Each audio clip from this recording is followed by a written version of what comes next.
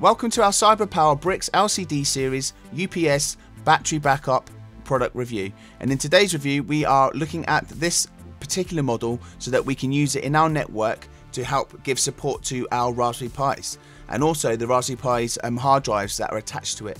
And we may even use this for a little bit of the networking, the routers and routers, switches and other things. So we're going to have a few things plugged into this, so we're going to see how this performs.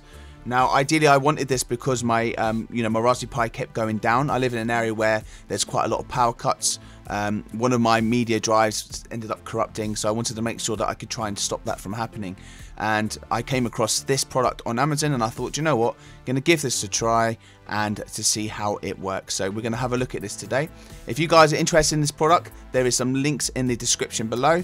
Help yourself to have a click on them. They are affiliate links. If you use them, we will get a little bit of commission back, and we thank you for using them.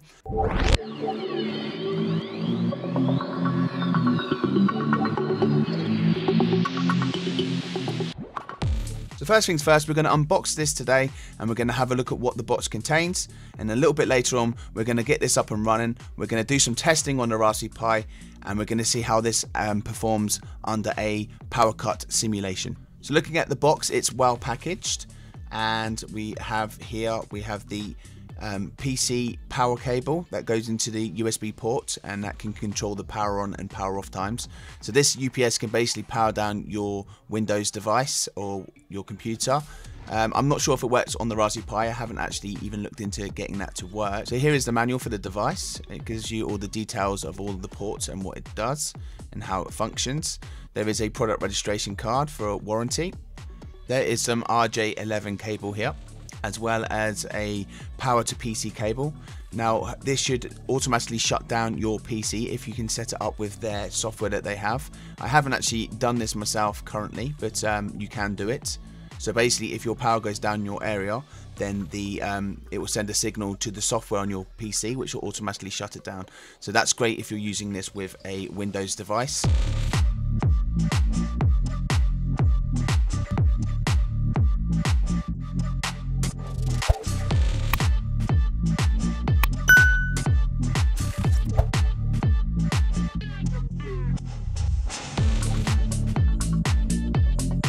So we're just going to take the polystyrene off here, and this is obviously for the UK only, this is not for the US. I will put in the description below a very similar model, and it should function the same. It's part of the Cyberpower family, but it should have a USA plug in it. But this one has a United Kingdom plug, as I am living in the United Kingdom.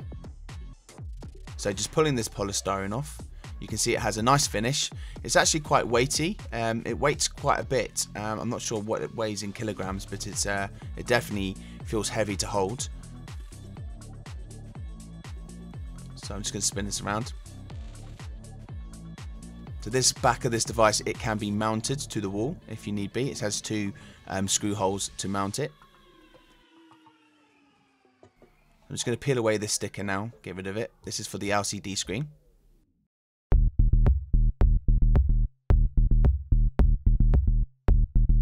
So for the testing, I am running a single Raspberry Pi. This is a Raspberry Pi 3 that I use for my CCTV. This is running directly just one socket into the UPS itself, and then it's plugged into the wall above. At the moment it's currently powered off, so I haven't powered it on. And so everything is turned off and the wall is off. So this is it as it stands. So I'm now going to turn the socket on, and I'm going to let you hear what it sounds like.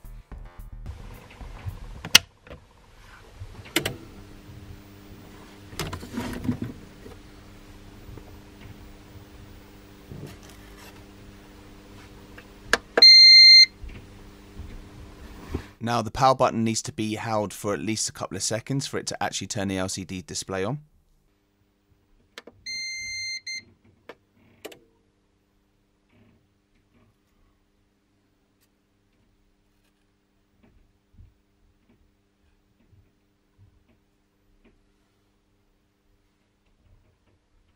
And as you can see, the Raspberry Pi has power, but that's obviously coming off the mains. But you can see the green activity light to show that it's actually something's happening on the Raspberry Pi.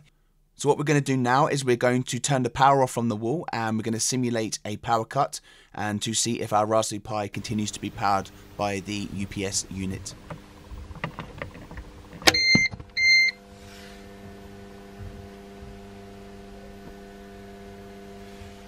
So as you can see, the Raspberry Pi is still powered on. It also let off 2 short beeps to let us know that the power had gone down, and it's making a bit of a louder humming sound than what it did previously when it was connected to the mains.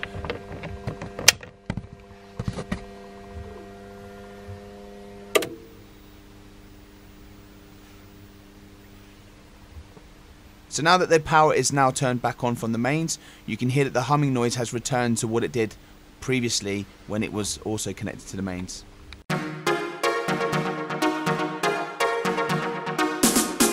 So in this final test, I've connected all of my devices to my UPS. I currently have about 3 Pis connected to this. I have 1 connected to the USB port, and I also have a ReadyNAS server which is connected to it. And I'm going to test to make sure that everything stays online.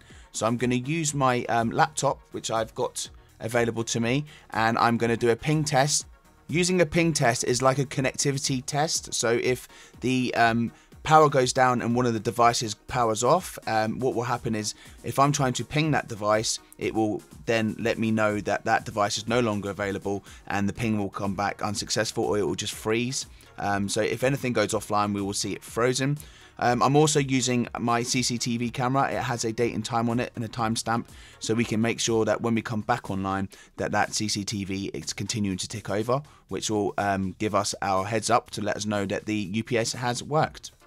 So we're going to flick this switch now and turn it off. So you see it goes from load, which is from the mains, and that will switch to battery. So we're now running at 230 volts, and we're going to spin around now and make sure all our devices are still pinging through. And as you can see on the board here, that the time on the CCTV camera is still ticking by, still capturing video, and all the ping tests seem to be running perfect. So that's exactly what we want to see. So that's been a successful backup. The UPS is doing exactly what we've asked it to do.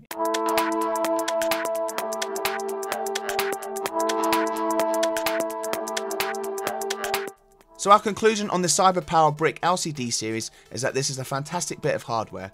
It works ideally on a small office or network, and it can power up to 6 devices plus a USB port for 1 extra device, which we've actually currently in my setup. I have a Raspberry Pi connected to that USB port, and it works perfectly powering it under the 5-volt load. So if you live in one of them areas where you tend to get a lot of power surges or power cuts, which I do, this is ideal for keeping your data secure, because if your Raspberry Pi powers down, or whatever server you have connected, without powering off the drives, if anything's been written to that, it can easily corrupt your data. And this actually happened to one of my devices, which led me to this device now that I'm using. I'm very happy with it. I've used it since January. It's now March, and it's working absolutely fantastic. I've had 2 power outages, and I had no interruption to my connection whatsoever. In the description below, as well as on our website, we have some affiliate links. We have this product, which is a Amazon link. We have a UK link for this particular device, and I've also added a USA Amazon link device to a similar product that works very similar. I've checked the product reviews on that product, and it works just as well. Them links that we have provided are affiliate links. We make a little bit of commission if you guys use them, and we thank you for using them. So this brings us to the end of today's product review. If you guys can like and share our content, that would be great. If you hit that subscribe button on YouTube, as well as hitting the notification bell, you'll be notified of any new uploads. So this brings us to the end of our product review today. I'd like to thank you guys for watching, and I'll see you in the next one.